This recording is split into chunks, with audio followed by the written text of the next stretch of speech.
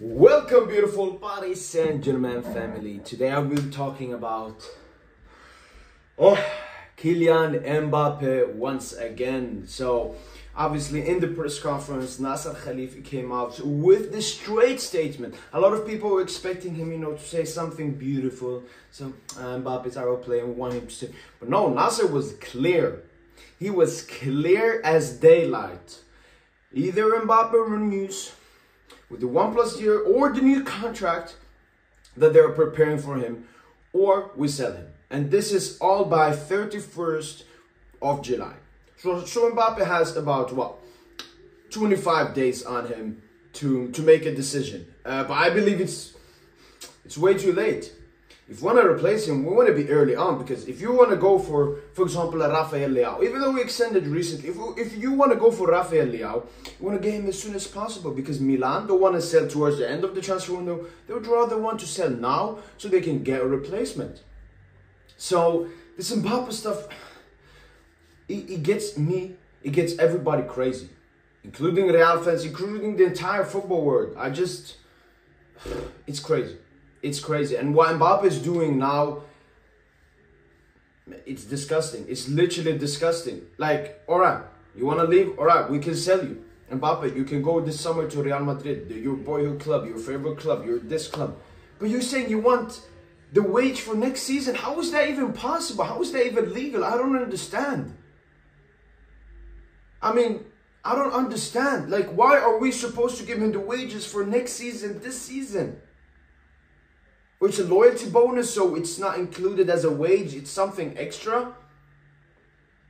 Like, why is Mbappe putting us in this hard of a situation? If you want to leave, leave. No, but he wants to do it his way. He wants to leave next year for free, but then we don't get any money.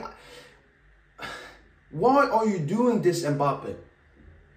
Like, if you do this and you stay for next season, I hope every PSG fan boos you. Because you definitely deserve to be booed. If Messi and Neymar got booed for, I don't know, getting injured and not performing versus Bayern, you definitely need to get booed for this. Obviously, listen, all the blame should go onto my club, because they put themselves in this position. They extended a player that wanted to leave with an immense big contract, with loyalty bonuses, with everything. We just made everything harder for us. But I don't have an answer. Like, I don't have an answer to anything. I don't know what PSG should do in this situation, because it's such a disgusting situation. It's such a disgusting situation. And yeah, Mbappe is not making it easier. I don't know why he's doing this. I don't know why. And he's putting out in the media, he wants to stay at PSG, la la la la la la. But then the loyalty bonus, like, rat. Fucking rat. Fucking rat. Should we keep him, lose him for free next season? Then we don't have to. We still will pay the loyalty bonus, and we don't even get any money. But then we will have Kylian Mbappe, for 1 year. Or should we sell this summer? Get 100, because we will pay 80 million his loyalty bonus, and then get like 180 from Real, which means we'll go profit 100 million, and trying to replace Mbappe with 100 million. But then you don't have Mbappe for 1 year. Guys, let me know in the comments down below. Should we sell him now, get 100 million, or have him for 1 year, get the best out of Mbappe for his last year, then he goes for free, we don't get any money?